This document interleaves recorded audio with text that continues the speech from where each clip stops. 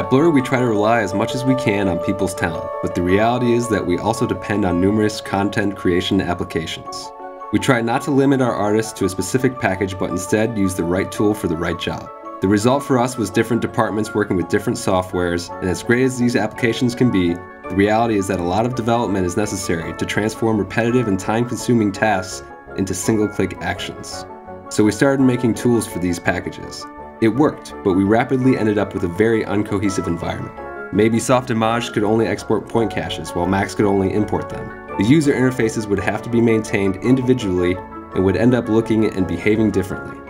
All this was confusing for the artists and time-consuming for the developers. So when things started to look bleak, we took a step back and figured, what if there was only one tool that worked for all softwares, and how do we achieve that? Part of the answer was Python and Qt. But what was the next step? The first solution that comes to mind is to add tons of conditional statements into the tools themselves. If Max, do this. If Maya, do that.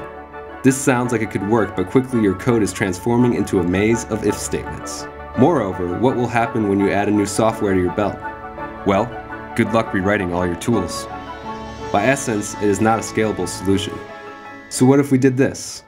That's abstraction, and we call it Cross3D. The idea is an API which defines a common interface for all software's native SDKs. The result allows you to code tools that work in all implemented packages. You can see how adding a software to your pipeline is now relatively smooth, since only the layer for that package has to be coded for tools to work. Now, of course, abstraction presents its difficulties, especially when the goal is to get the best of all applications. Nevertheless, tackling these conceptual disparities between softwares and finding ways to unify them is a much more interesting exercise than duplicating and maintaining code. It is the opportunity to think about problems in a more abstract way and augment the capabilities of each individual software. We have yet to find a concept we needed and could not abstract. To a certain extent, everyone in the industry wants the same thing. Therefore, through its very general approach, we believe Cross3D would be useful to anyone.